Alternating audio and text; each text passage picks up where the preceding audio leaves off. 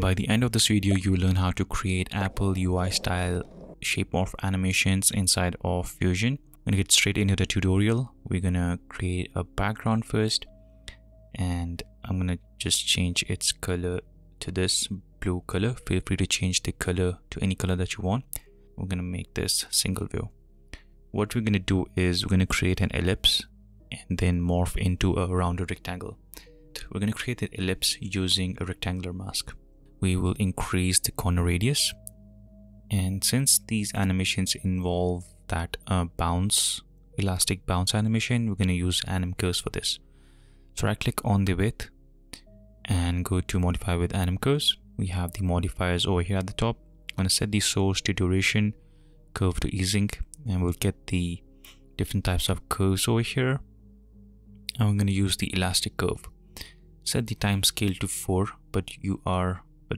but feel free to change the time scale. I think 4 looks perfect for this sort of animation. And if you play this, this is how it is going to look. We'll go to the modifiers again, and we will reduce the the scale, sort of create an ellipse out of it.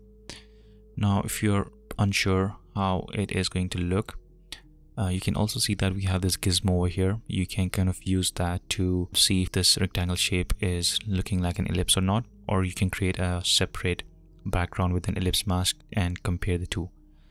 So I'm going to use this gizmo that is on the screen right now. If I just play the animation right now, you can see that it's just animating like that. Let's go to the modifiers again, and I'm going to scale it down even more and kind of match it up with the size of this gizmo over here. Then I'm going to go to tools again, and this time we'll target the height. Go to modify with anim curves. Go to modifiers again, and we will use the same settings: duration, easing, elastic. The time scale should be 4, and reduce the scale till it matches the height of this gizmo. You can zoom in to this, but it will change the size of the gizmo. Once you're happy, this is how it is going to look. Right now, we want to morph into a round rectangle, and for that we have to create a new shape. I think this is the most easiest way to create these morph animations, but I might be wrong. I don't see a way to do this inside of the single anim curve. I just like to create a separate shape for this. Let's take a look at the merge one, just so that we can see the different shapes. So I'm going to change the color over here on this rectangle, which is connected to the second background. We'll just reset the width and the height. So I'm going to double click on both of these properties to reset them. Right click on width, modify with anim curves.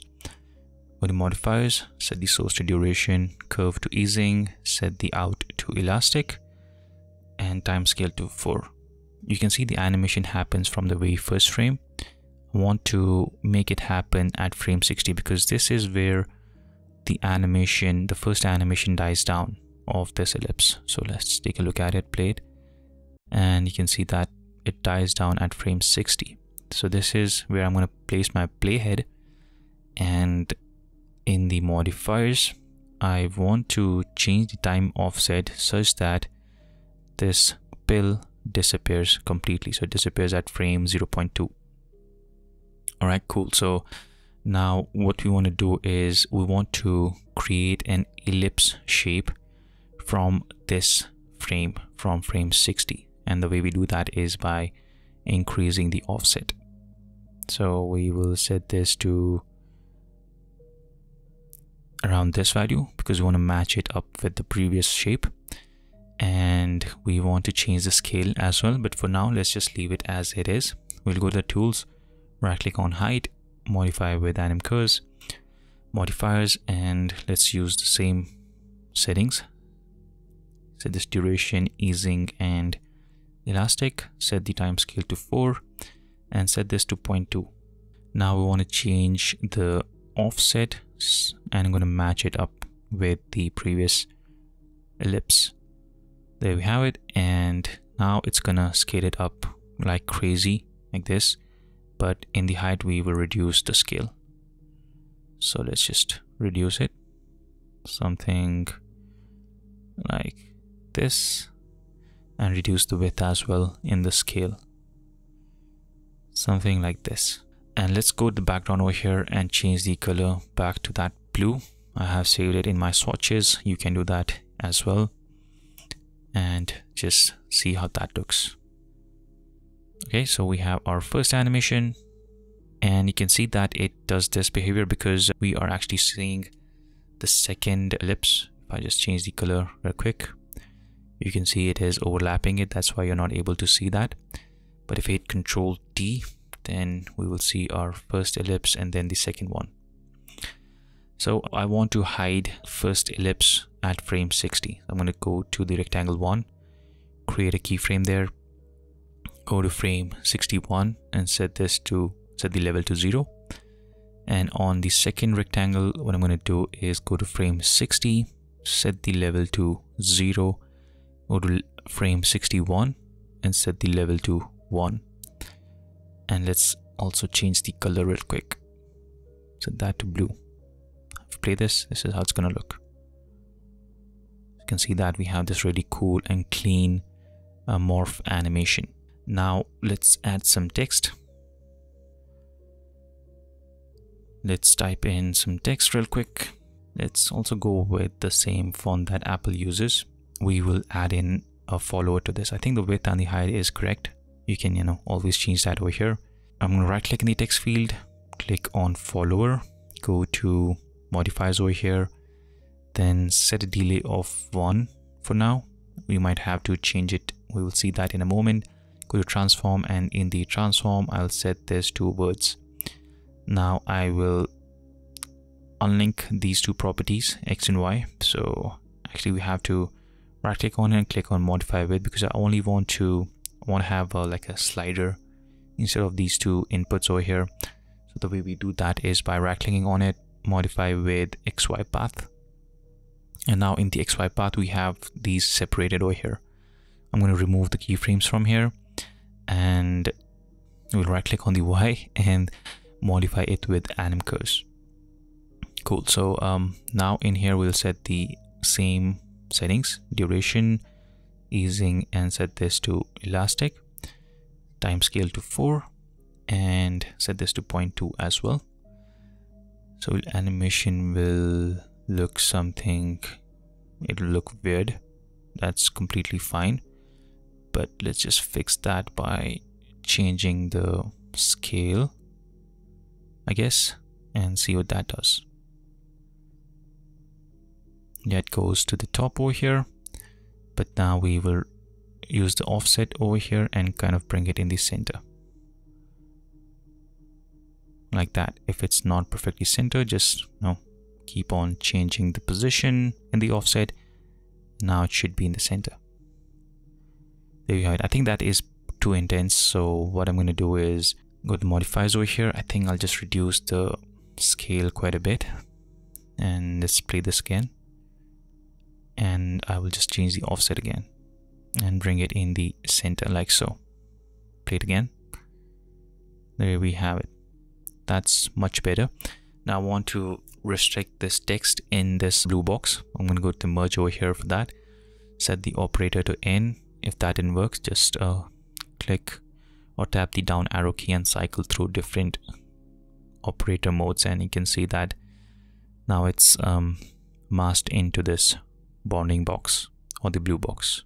If you think that it is a bit too fast, you can of course go to the modifiers over here. You can definitely go to the follower over here, timing, and perhaps just increase that, and it will be slower. I think that is too slow, so I'm gonna set this to 1.5.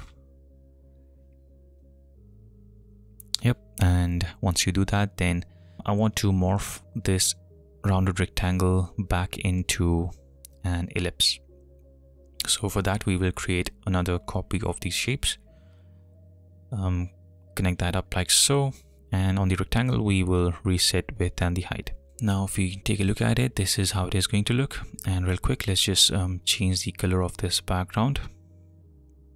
I'm going to right click on width, modify with anim curves, go to modifiers, set this to duration, easing, and set this to elastic, time scale to 4. What we want to do is make sure that this is rounded rectangle. For that, we have to change the scale and we're going to match it up with the scale of our previous rounded rectangle, and do that with the height as well. Right click, modify with anim curves, the duration, easing, elastic, set the time scale to 4 and change the scale till it matches up like that, and should cover the whole thing. If I go back and change the color to blue, we should have this shape, and there is no animation to this. That's because it's actually being animated from this frame over here. We want to delay that as well, so it should animate from frame 140. So let's go to the rectangle and go to modifiers, change the time offset, and we're gonna move it till this entire thing disappears.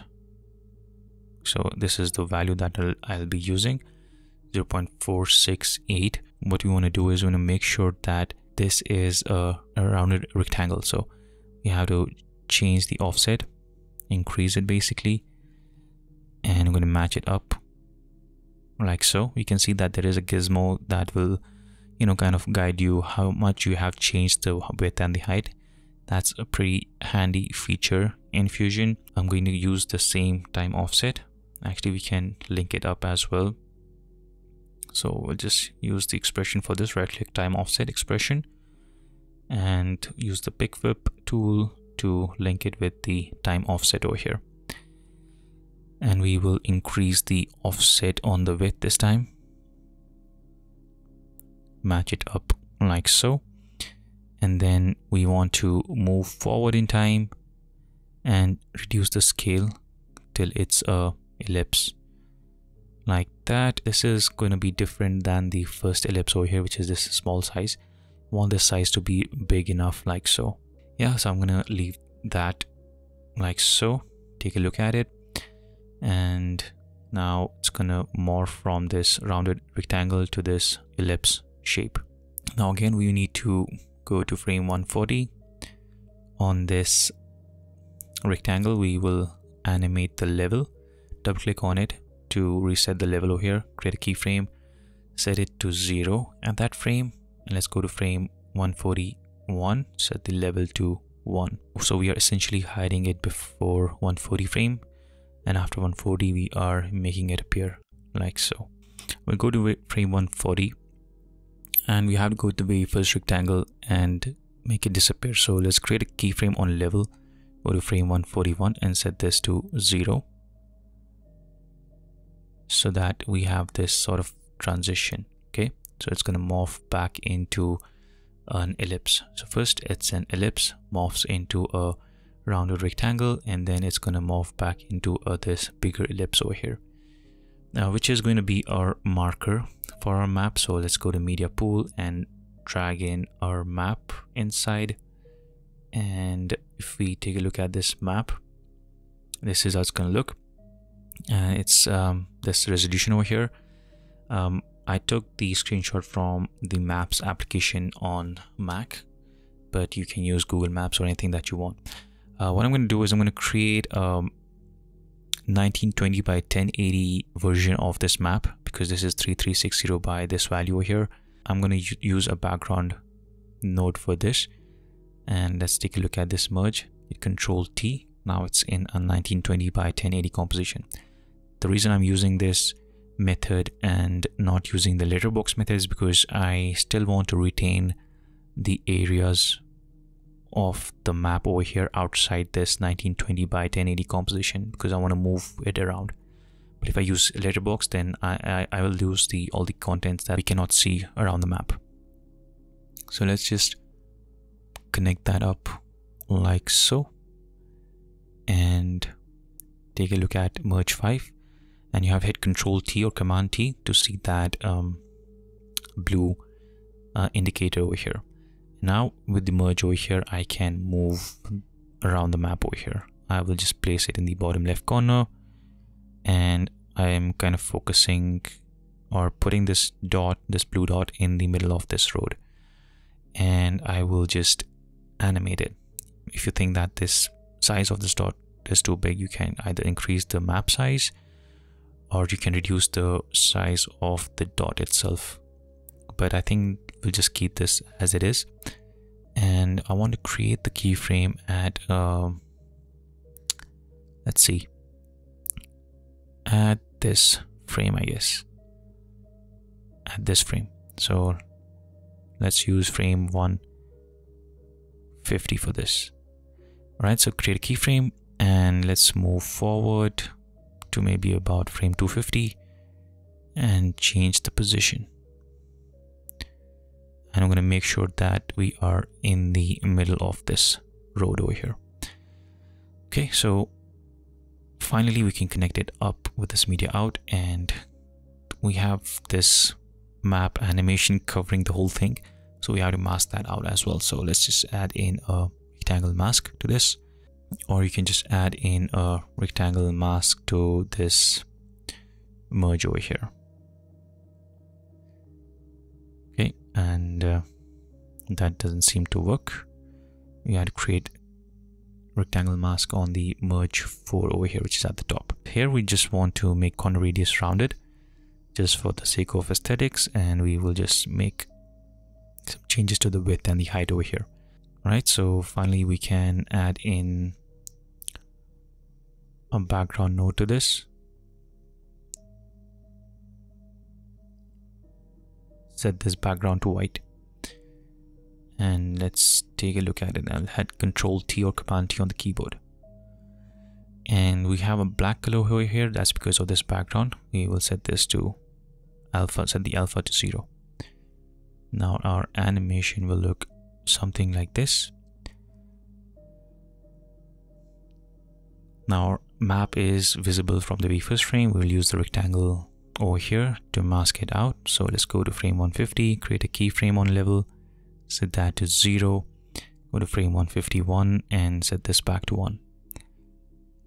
So this is how our animation will look.